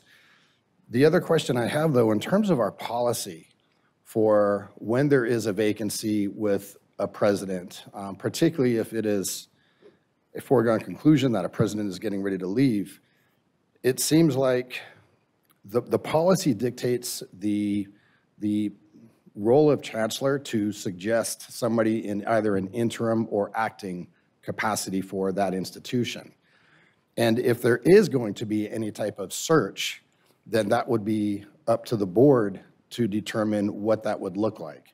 And I'm trying to understand, in using the registry, are we looking at the registry as merely a consultant to provide guidance, or could this be considered a search that is taking place? Because the registry would then have to go through the executives or prior presidents they may have of various institutions that would fit the role of what is needed over at CSN. And that's where I'm getting a little stuck in terms of where the policy is, because this seems like could be considered a search. So thank you, Regent Brooks, for that question, and I appreciate the opportunity to respond. So what the registry will be doing is to help us to obtain individuals that would be qualified to serve in that position as, and I'm going to use the term acting president, and then again, this is an information item, so because this is something that's a little bit different than what you've seen before. We will then bring back to this body an actual name. So I will be bringing back in consultation as the policy adheres to an acting president with a name in consultation with the chair of the board for final approval of this body. Regent Brooks, for the record again, thank you, Interim Chancellor. I appreciate that, and perhaps this is something for special counsel to weigh in on. I'm not really sure, because it seems to me like we're clouding what is a consultant providing guidance, or what could be a consultant using a search process to provide guidance. And either way, in policy, that is something that would come from the board, not an interim chancellor or chancellor. Michael Wixom for the record. Regent Brooks, I'm sorry. What's being proposed today really isn't a change to policy. It fits within the overall policy the board has utilized. If the board approves this process and a board approves the appointment of an acting chancellor from the registry, it's not really modifying any search policies. It wouldn't be adjusting any search policies. You would be making that determination as the board to engage in this process. So in that regard, I'm not sure of the question, because again, that would be the decision that's being made by the board, and you're implementing the policies in accordance with your policies and procedures. Thank you, Regent Brooks, again, for the record. Sure, and maybe it's just the language that's being used, right? Or the way that the language is written in policy regarding specifically a search or a consultant being brought in, and that you would need 2/3 vote from the board to have that approval of the search committee or a consultant to be brought in. And that's where I think I'm trying to determine where is, if a registry is being used, would that not be the same as a consultant? And if so, would that not require a 2/3 vote? And if they're not considered a consultant, would they be part of a search to bring somebody forward so that the interim chancellor can then go through that list of names and then bring someone forward to the board for consideration? May I respond? Michael Wixom for the record. It's not the search, the registry wouldn't be acting as a consultant, and it wouldn't be part of a search process. You would just be appointing, in effect, an acting president. That's all you're doing. And so it's not, and it shouldn't be construed to be a search, and it shouldn't be, and neither should the registry be construed to be a consultant in that regard, because that's not what you're doing. You're just, in effect, appointing an acting president. Thank you, Regent Brooks, again, for the record. I appreciate the answer. I don't have any other questions, Chair. Thank you. I did also want to just clarify for the record that the registry does not do searches themselves, and so as you go forward, they would not be a part of the process when you determine the process, and if a consultant will be used, which would be a determination of the board. But they do not do that process. Thank you. Regent McMichael, and then Regent Boylan. So from what I understand, the registry is a list of qualified applicants that can fill the position immediately. Is that correct? That's correct, Regent McMichael. All right, thank you. Regent Boylan. Thank you, Madam Chair. With your permission, and your kind permission, I should say, and that of Interim Chancellor Charlton, could we have a few of the faculty that are present here tell us what they really decided and what they wanted? Is that possible to ask for that through the chair's permission? To really see, I mean, let's hear it from the horse's mouth. None of you look like horses. You're really handsome and pretty, but can we hear it from the horse's mouth? Because they'd be living with them. Patrick, you're a troublemaker. Come on up. Is that appropriate? I think there's a few people here from CSN. Yeah, Associate General Counsel Linda King, to allow comment would be in the chair's discretion. That's what I said, with your please kind permission. Yes, we can do that. And just so you know, Chancellor Charlton has reached out to some different members of the CSN community to, I'm sure. Yes, okay. ma'am. Yes, ma'am. So No, yes, no, we no. can. And just for the record, I do want to be sure as well, that includes President Zaragoza, and so I really want to thank him for his input in this process as well. So I will step aside. Interim Chancellor, if I may say something, I know you've spoken to them also, and I'm not in favor of nepotism and passing friends on into promotion. So the registry or something else, no, I'm just saying, it's not that I'm saying we shouldn't have this. All right? That we could have this, but it's expenses to me, someone from the outside coming, and I want to hear from the staff here. Oh, no, absolutely. And, Okay. and I haven't spoken to any specific person, just for the record, other than the team from the registry in consultation with the chair and the vice chair. Thank you, ma'am. Patrick Villa, the Faculty Senate Chair at CSN. Thank you for allowing me to share some opinions. You know, our faculty are all in favor of an acting. We definitely are. And we've had the discussion, interim or acting. It's not 100%, but it's a high majority that want the acting. I've been in other meetings where we've talked. I've heard interim come around, and a lot of times it's by somebody who wants to be the interim, somebody who wants their friend to be the interim. And I'll disagree with you, Regent Boylan, about having 10 to 12 VPs who can do this job. I don't think that number is accurate. We have 10 to 12 VPs. We don't have 10 to 12 that can do this job. And part of why I think an acting is good is it'll give, as Chancellor Charlton said, a chance to look at the whole thing and see what needs to be fixed. It's really hard to fix things when you are one of the things needs to be fixed, for lack of better words. So, like I said, faculty, we really, you know, I mean, 100%, we'd rather have had a permanent search done already, and someone already hired. You would be voting on that today, and we'd have a person ready on July 1. Right. That ship has sailed, so we're hoping that this acting is the best way, and then we get that permanent president ASAP, you know, the search on that one. But we like the acting, and the registry is a great, quick idea, and as we've said, they're qualified, experienced people who can come in here with the fresh eye and see, you know, because CSN has been how we are for many years, and we need some fresh perspective, someone who can do the job and not have to train on it. So Last question, ma'am. Last question. Thank you. So yeah, you stay there. Oh yeah, please, Ms. Cosgrove, Dr. Cosgrove. So my question was, do you want someone acting from the outside, or are you asking for acting amongst your own who are there, who know the system, who may or may not be qualified? I cannot judge that. So you're okay with the registry and someone from the outside coming in? Correct. Somebody outside of CSN, I think, is the best thing at this point. Okay. You know, whether there is a person in NSHE, I don't know, because I don't know enough of the other institutions, but outside of the CSN family, I think is what we need at this point. Thank you.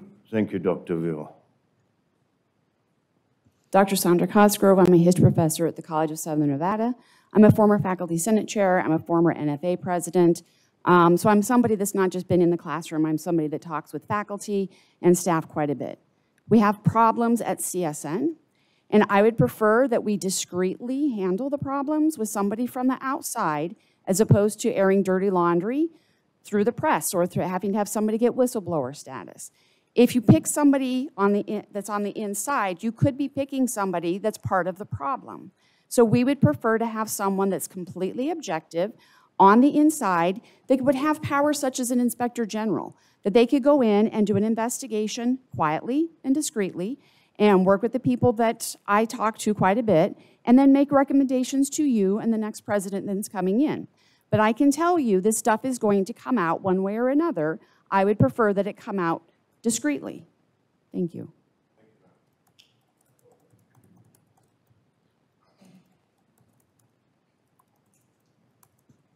Dr. Arnold Bell,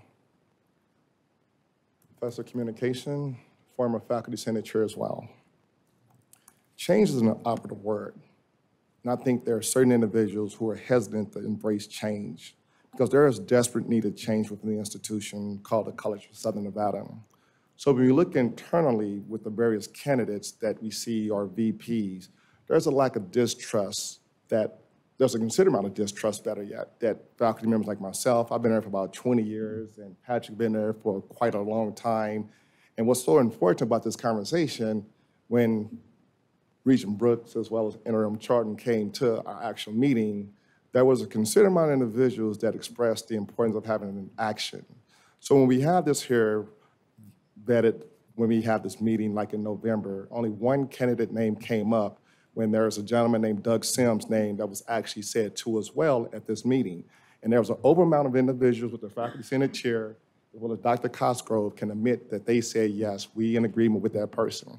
Now, even though you guys brought James McCoy's name to the actual meeting last time there, and there was a considerable amount of pushback from someone like myself and countless others, his name did not resonate. So when we keep hearing that there are other people that actually say that this person is actually qualified, like my colleague said here, those individuals are actually part of the problem. So how can you have someone resolve a problem that's perpetuating the problem at the institution? There's no knock against Dr. Zaragoza, none whatsoever. But if you're not walking or working in those institutional ranks, and those individuals that are adamantly speaking out on behalf of other candidates, why not have a diversified approach? And a diversified approach does not mean about one's color, but the ideology that one's possessed. Why would we perpetuate someone so close or perpetuating cronyism and nepotism that one may perceive when the registry would take care of that? As I alluded to last time when I spoke here before this here honorable board, if Mr. McCoy or whoever the person that have been identified at our institution, credentials on par, let them apply like everyone else, let the registry or whoever it may be vetted in a very unbiased fashion, and let the cream rise to the top.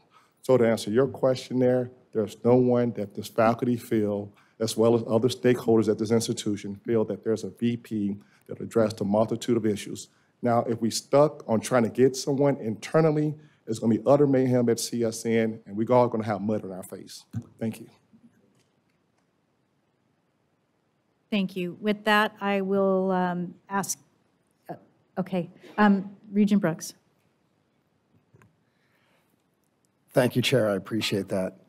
There are a couple things that I wanted to bring up. I did not anticipate during our meeting today that there would be other things that we would hear regarding that agenda item, particularly from those representing CSN. And there's just some things that I'd like to clarify for the board and for others, frankly, who are part of this conversation. Much like when we are talking to a body of students, sometimes students are less likely to have very frank conversations with us, particularly depending on who might be in the room. I found that similar circumstances to take place at the institution when I was there for a few days with the interim chancellor to do various interviews and have stakeholder conversations. And there were plenty of folks who provided their comments outside of those meetings through telephone and email. There were 3 names that came forward to the interim chancellor and I. One of the names that was consideration for acting had sent had changed that person changed their mind and did not want to come forward as acting. While I will not present his name, he was somebody that was favored by many faculty members. Chair. Yeah. Pardon the interruption. Yeah. Yes, Council King. I want to ensure that our discussions do not involve any identification of any individuals that have not signed an open meeting law waiver. We can't talk about qualifications or characteristics of any particular individual. Yeah, I appreciate that, and I'm trying so hard to stay within inside those limits, right? But at the same time, educate those who could probably use some additional guidance in terms of our process. Perhaps the board can consider that while we are hearing some voices today, there are other voices that exist outside of this room that do not feel the same way. That's just the way that it is. What this does demonstrate, at least to me, is the amount of conflict that exists on that campus. And there is a lot of conflict on the campus, and there were many fractions of opinions and thoughts that I witnessed during those several days. The interim chancellor and I did not go into her office and throw darts at names in bringing someone forward. There was purpose, and it was the will of others that encourage us to bring someone forward. And so I will just, I don't want to belabor this more than I have, and so I will just simply leave it there, and I appreciate your indulgence, Chair. Thank you for those comments, Regent Brooks. Regent Del Carlo, I apologize for not calling on you earlier. No problem. Thank you, Chair Carvalho. I just want to send my colleagues to the registry. The website really explains a lot of the questions that you had, Regent Boylan. And this is a practice just because we haven't done it before. It's done all over the country, all over the world. I mean, we're a higher ed, but it's done in corporations and other businesses too, that they have placements for many of the reasons Interim Chancellor has said, and the 3 faculty members from CSN. I think it's a very healthy thing that they're doing. It does show that we are listening. We may not have gone out of the gate listening, but we circled around and we're listening. And I think we're, especially since this process didn't start, had the process for a new president started, and we all know, having been in higher ed, that there is a time frame. We've missed the boat. So this is the best option that we have. And I've read through their website, and I agree with Ms. Whitney that they're very highly vetted. I mean, this is not for the faint of heart, okay? These are tough cooker pressure jobs coming in. So you're coming into a new community, maybe even a new state, and you've got all these years of experience, and you know you're not going to get the permanent job. So you can come in with those fresh eyes. You can make some hard decisions. You're not going to be swayed by anything. You're going to come in and want to do what's right for the institution. So I'm really proud that we're going this way. And I know I was on the board when the president left UNLV, and the person that came in was acting. And then later, it was so successful, the acting, that the board did come back and change that from an acting to an interim. I mean, that person ended up not even applying for the permanent position. But so I feel it's always best, if we're going to do it, really to start out acting, because this board can always change it. So that's just my perspective on 7 years of watching presidents and chancellors be hired. Thank you. Thank you, Regent Del Carlo. I'm not hearing, oh, I do see that Regent Cruz Crawford has her hand up. Thank you so much, Chair. Regent Cruz Crawford, for the record. I apologize, I was late to the meeting. I was at a funeral.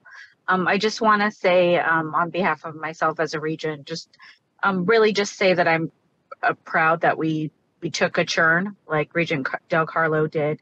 It's important that we understand there are a lot of fractured relationships, and the best way to repair those is to have an impartial person as we go through this process. And I apologize for, for the chaos that has ensued by not quickly and swiftly going through that hiring process. But I do believe this is the best course of action to get someone that is the most qualified and the most equitable way of hiring. So thank you. Thank you, Regent Cruz Crawford. I will give Chancellor Charlton one last moment to give any final remarks if she has any. No, I just want to thank everyone for their input and their thoughts today, and then look forward to the next step, which will be bringing forward the name of an acting president at CSN. Thank you. We'll move on to item number 8, new business. Is there any new business? Yes, I mean. Regent Boylan. Yeah. Council, if I just say all the things I said before and I was told to ask in New business, can they be put in new business, please? Because I've forgotten what I said. I was enjoying. Oh, I can't do it then? Oh, because I was enjoying my cookies here. And yeah, can that be done, Council? Michael Wick. Oh.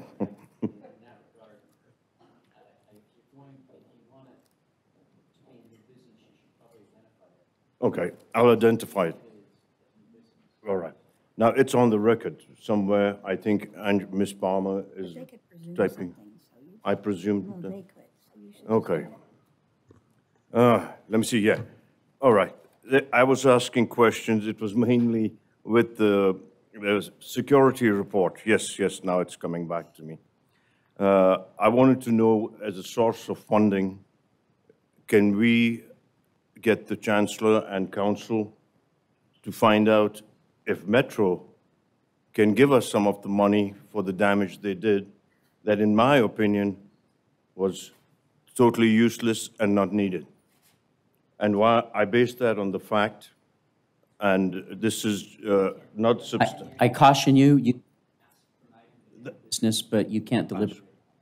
No. Regent Boylan, you've identified your new business. Yeah. Any other discussion is a deliberative process. Okay, so discussion is between two people. We're going to go over that again. This is just me stating. I'm So it's not cautioning discussion. you under penalties Thank of you. the open meeting law. You've Thank you. identified your new business. You're right. Okay, that's all you needed to do. Oh, yeah, but I'm not, it doesn't say that I cannot say more to give the whole picture of why I'm asking for this in new business. If we cannot discuss or deliberate, but I can make substantive statements. And my No, I'm saying statements- you cannot make substantive statements. You actually saying that? This is my counsel to you, and if you Okay. choose to ignore it, you're going to be violating the open meeting law.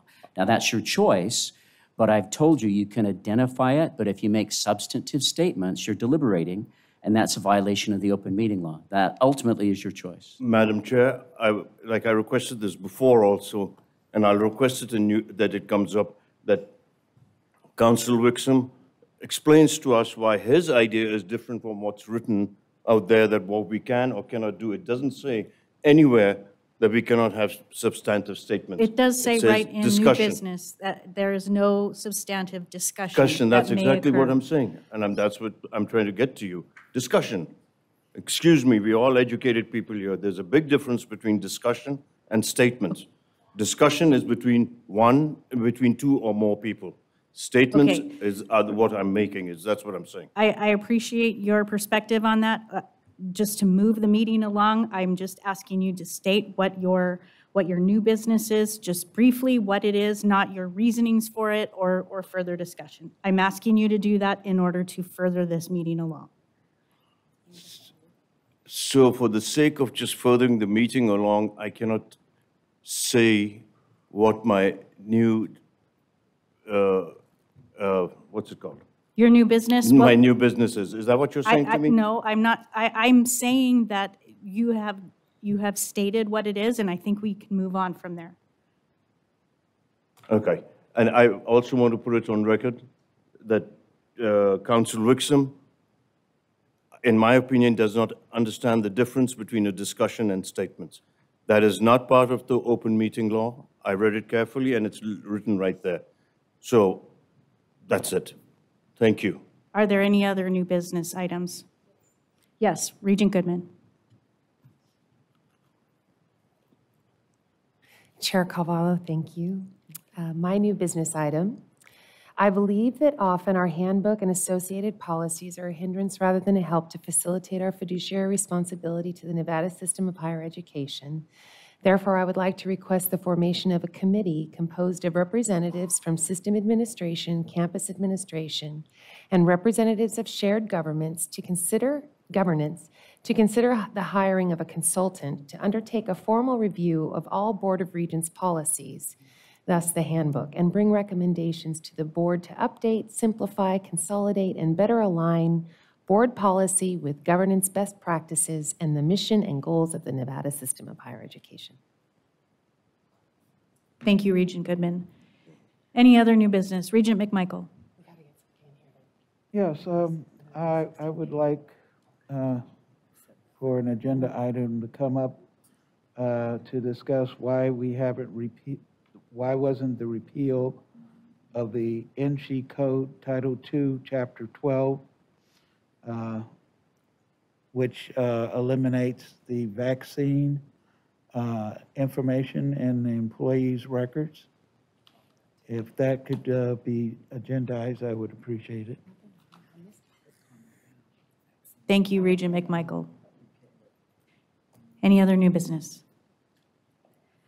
Seeing none, I will move to public comment. We'll ask for public comment at the meeting sites first. Is there any public comment at GBC? There is no public comment at GBC. Thank you. Is there any public comment at the system office in Reno? I missed it. None in Reno. Thank you. I do see that, oh, there is one in Reno? No, it looks like Cruz Crawford has her hand up. Oh, Regent Cruz Crawford, did you have your hand up? It looks like she disappeared. Okay. I apologize. That's okay. Okay, is there any public comment here in Las Vegas?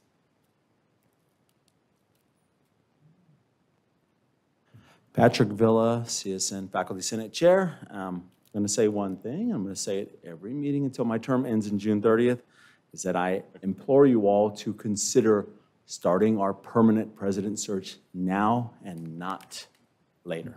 That's all for me. Thank you.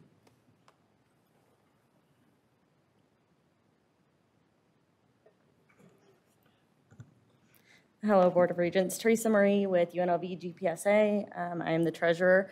I never really write notes, so bear with me because I think I'm more nervous now than when I don't. So this is in regards to December 6th. On December 12th, I stood before you and I asked that you listen to faculty, staff, and students as we live on campus and we live the fallout of the event. Days following the shooting, myself and the other leaders of UNLV were facilitating concerns of returning to campus while trying to navigate our own healing. President Thomas took the brunt of those concerns. And I appreciate her for that, and she inspires me daily. I received a message from a first-year grad student thanking GPSA for speaking at the 12th meeting and the virtual meeting held by GPSA following the December 6th event. They admitted that they had contemplated dropping out after the event. However, when they saw the swift response to student concerns and people looking out for faculty and staff, they decided to stay. They were set to take a class in BEH and were prepared to delay their program if they had to, if classes remained in that building. If you have students dancing around a building and delaying their program, we know the longer they take, the more likely they are not to graduate. And I realize that if you are not living campus, UNLV campus every day, that what we are asking may not make sense, because to some, that is just a building with a lot of classrooms.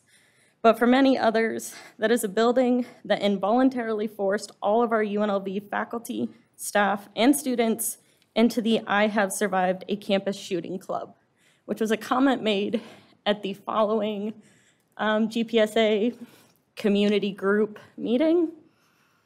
So those who are ready to go back to the building, it won't matter to them, but it will make a difference to those who are still healing and processing. So as we move into this focus of mental health and making sure people are safe and they are comfortable, remember, anyone who is comfortable, the building will not matter, but those who are still healing, it will. Thank you.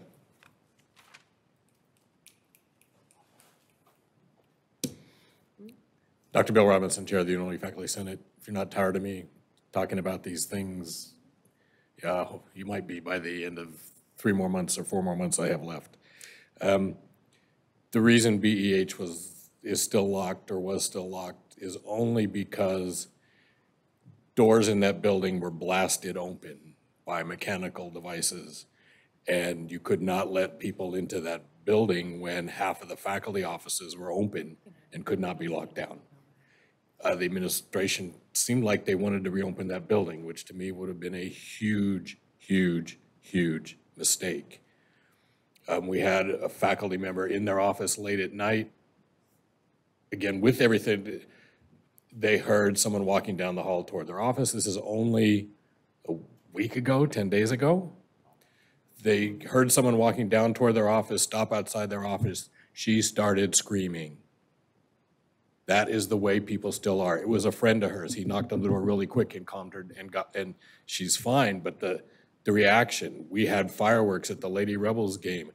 I have not stopped hearing people who are upset that we still had fireworks at the Lady Rebels game a week and a half ago. This is not, and I kind of don't understand why. I'm the math guy. I teach math boot camp in the summer. My leadership are psych people, and I seem to be the one that keeps reminding them that it's the psychological impacts that they still need to deal with.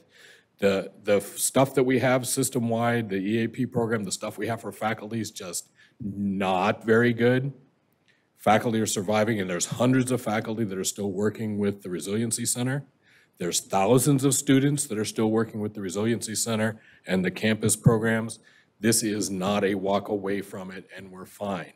This is a serious long-term issue for lots of people. Thanks. Dr. Arnold Bell with the Department of Communication from the College of Southern Nevada.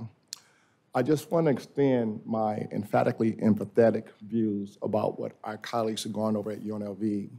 To give you a brief background about myself, I'm a former veteran of the Gulf War that served in the United States Marine Corps, and I saw combat firsthand. And I don't envision that on no one to have to go through some of the things that I have to endure. But what we have to understand that there are certain triggers that these individuals are going to experience, like fireworks, loud noises, and whatever. And it took me a considerable amount of time, even to this day, I do not sleep as well. But while at the same time, I managed it. But I want you to understand that these individuals are going through something there, and whatever you can do as the Regents, please support my brothers and sisters over at UNLV, as well as our police department, because they did a phenomenal job in responding. But I do not envision on my worst enemy to be in the situation I was in when I was in the United States Marine Corps. Thank you.